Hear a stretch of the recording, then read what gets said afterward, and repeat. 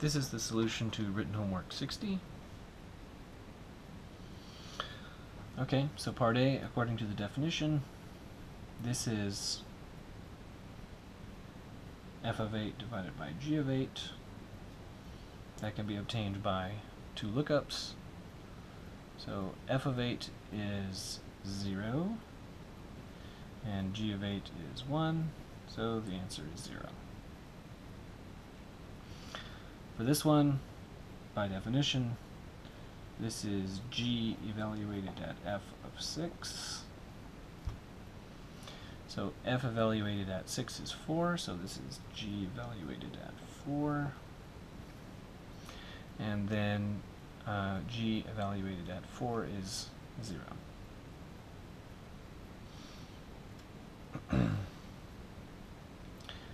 Okay, this one is by definition f evaluated at 3, product g evaluated at 3. So that can be accomplished with two lookups. So that'd be 3 times 9.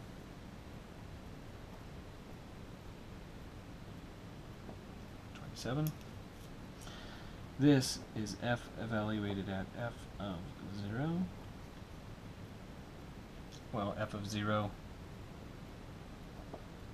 that's 5. And then f of 5, that's 2.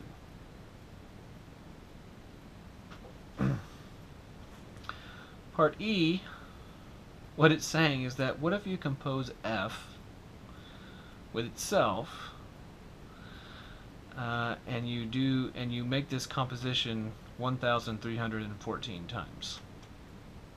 Okay. Let's see what happens if you take a 9 and you put it in the F machine. Well, if you put a 9 in the F machine, out comes a 9. F of 9 is 9. And the observation that I wanted you to make is that no matter how many times you put a 9 into the F machine,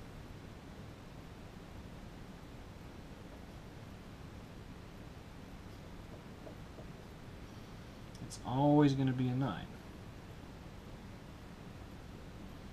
Even if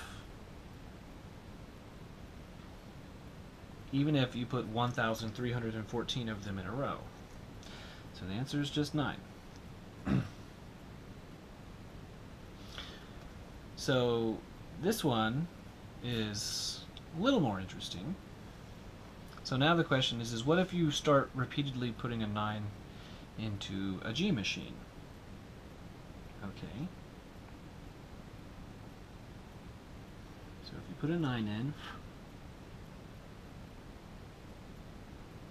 to the G machine, then out comes an 8.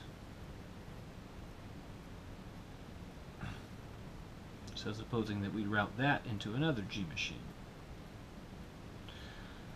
Well, G of 8 is 1, so a 1 would come out. And if we put that into another G machine,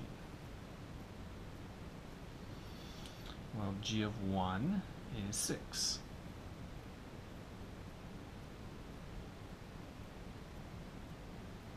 If we put that into a G machine, G of 6 is 3.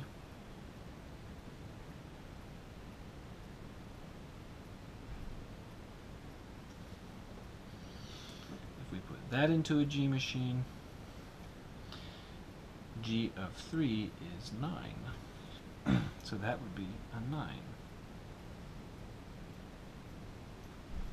So now what I want you to observe is that after 1, 2, 3, 4, 5,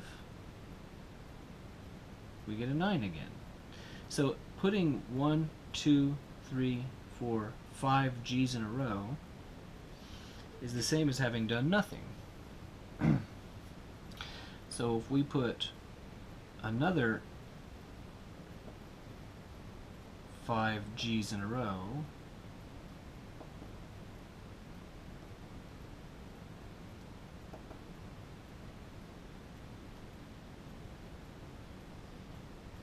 this also would be a 9. And now that is 10 G's in a row. So that means that every time we put 10 G's in a row, that's the same as doing nothing. That 9 goes in, does a bunch of different things, but then ends up coming out as a 9. And so look at what happens. We're going to do, this is 10 G's in a row is the same as doing nothing, which means that 1,000 G's in a row is the same as doing nothing. And then another 300, because 300 is divisible by 10, is the same as doing nothing, is the same as 1,310 times. So we could take this 9, and we could put it through a sequence of 1,310 G's in a row.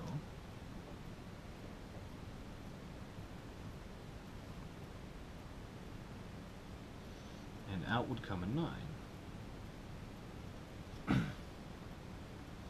So after that, there'd only be 4 more to go. After 1,310 of them. So that'd be 1,310, and then 1,311.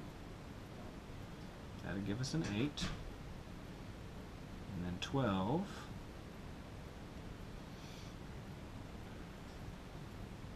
That'd give us a 1. 13. That'd give us a 6.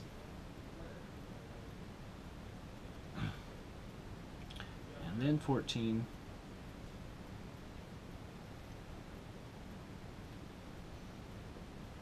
That'd give us a 3. So the answer is 3.